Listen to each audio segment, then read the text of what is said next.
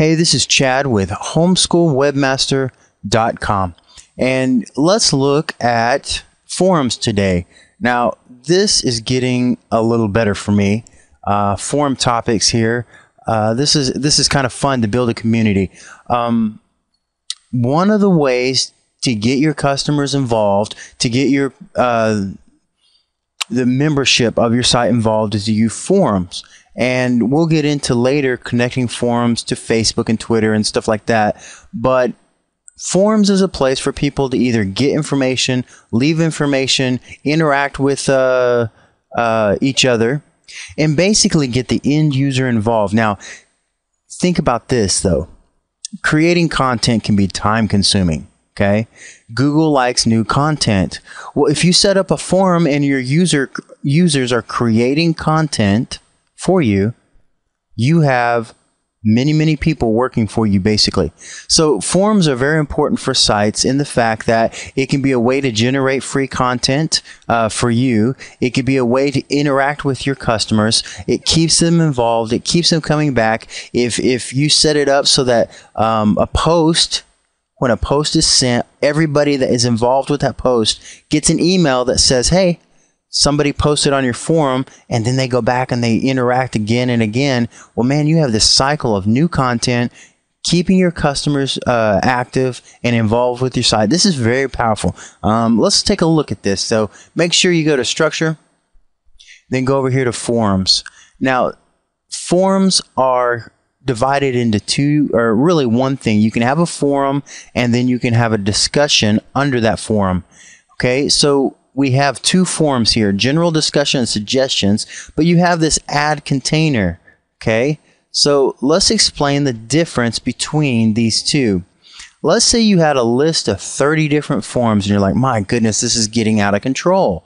I need to organize this. Well, you add a container here and you can organize your forums under different topics. For example, we can add this container to be the default Drupal Gardens forums, and put a slight description there.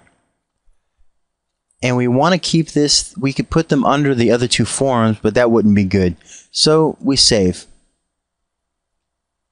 Now we have this default Drupal Gardens forums container, but these are not under this. I'm going to put these two underneath this one so we can organize it. All right. So we go into the general discussion.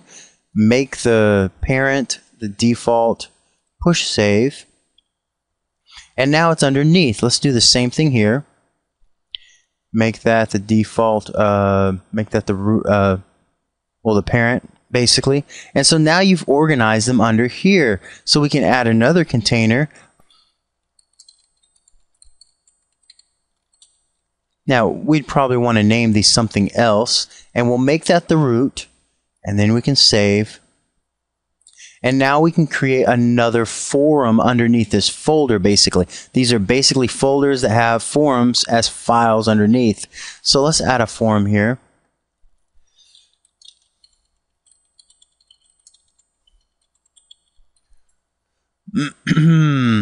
All right.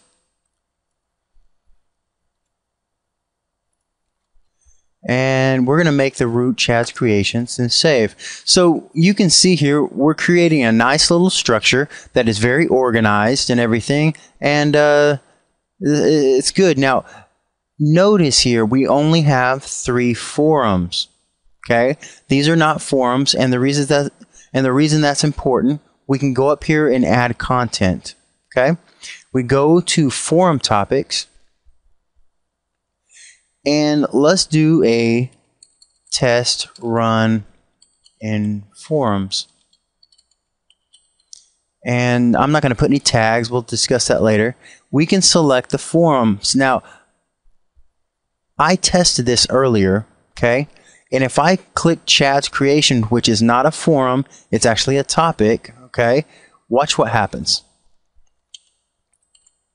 So we've got that there. We're not going to do a mini link. It's going to give me an error. Uh-oh. You try to put it in the folder instead of the forum. So let's drop down to Chad's first forum. Now push save. And there you go. You have it in the forum topics. Now when we go to the forums button over here, you can see Chad's first forum has one post. Well, let's click in there and see what's going on. And test run in forums was so many, no replies created and so forth. And you can see that I've got this little test run. Now let's add a little comment here. They see that, they've got this topic running. Well, I'm interested in test runs in forums. Ha ha ha. Let's see. I think your test run forum is an awful topic. That's a subject. Now get this. Notify me when new comments are posted. Yes. And I'm going to say, tell me what you think. All right. Real short and sweet there.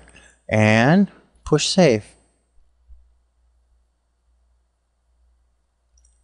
Comes back over here. I think your test run forum is awful. Tell me what you think. Okay? So it's got the little avatar. If I'd set up my avatar, it would post under there. And now you've got this running conversation. Okay? This is awesome. I'm going to use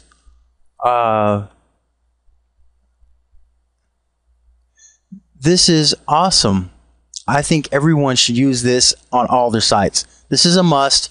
Get your people involved. If you're taking up sewing class, well, get topics on different sewing. Set up different forums, and get this. When people have questions for you, say they're emailing you and saying, "Hey, how do you do this? How do you do that?" Well, you can set up a forum for that. Not only can your users contribute to that, but you can put your answers in there, and then when they write you and say, how do you do this? You say, I appreciate you asking that. We have a forum specifically for that topic. Here's the link. If you have any additional questions, please email me again. And you just saved yourself a ton of work because you can send out that email time and time and time again. And so you saved yourself a ton of work. You've got enough to do to build your site. And answering questions like that is going to steal your time. So forums are a great way to, to redirect people to the information they need, and at the same time save you time. So there you go. That's how you set up forums. Okay, and the last thing for permissions. I know those are setting them up in general, but what about specifically? What if you really don't want unauthorized people to post on your forum? Now this is important to consider. Go over here to people and notice this tab right here. This sets the permissions for each of these user groups,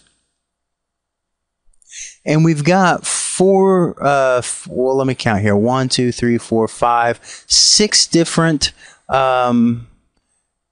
roles right here that they've set up. Now you could go in here and set up additional roles, and feel free to do that. But for our example here, we need to decide who can post to our forums, okay?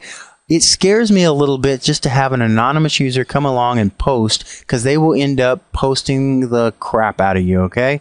So let's type in the word post in our find, highlight all, and notice we can scroll down the page and start seeing post options. View the add this widget. User can see the button which allows them to share post. Now, of course, all these guys are going to be able to, but do you want the anonymous user and the authenticated user to use the add this button? And yes, I mean, that's okay. Do you want them to be able to post comments? I would say I don't really want anonymous users posting, maybe. Okay, I'm going to leave that check for right now, but really consider that. Maybe you want them to sign in. Now, one of the things I want you to consider is don't be afraid to force people to give you their email address before they can do anything on your site, besides look at the content. If they want to participate with you, you need to be in contact. Because if they're not willing to sign up with you, then that's not the person you want on your site. Okay?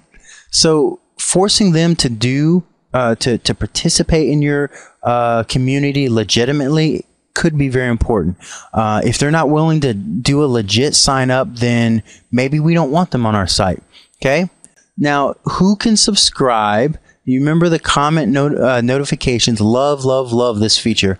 Who can subscribe to receive notifications when comments are posted? So if you uncheck post comments, you would probably want to uncheck this. Now the difference is maybe they could subscribe to any comments made just to monitor it. You might think about that. Scroll on down. Let's see if there's any more options here. And I don't see any other options here. The only other option I can see, of course those are the posted, is type in the word forum. Okay, now these are permissions. Here's your forum. Who can administer your forums? Right now only the administrator can. Well, maybe you set up a role of forum administrator and you let him administer the forums. That's setting up containers, setting up forums, and then scroll down here a little bit farther. Who can administer or who can create a new forum topic? Well, do you want the blogger, the editor, or authenticated user to set it up? You would probably want the topics to be up here with the editor and people you can control. Edit your own forum topics. Edit any forum topic, delete your own forum topics, and delete any forum topics. So let's say you have sub-editor and the main editor. Well, maybe the main editor deletes any and edits any forum topics, and the sub-editor edits their own stuff. So you have a lot of control in your permissions. We'll go over permissions and roles a little bit later, but you'll need to know that as you're going through your forums that you need to set up your permissions. All right, guys. That covers today. I will see y'all tomorrow.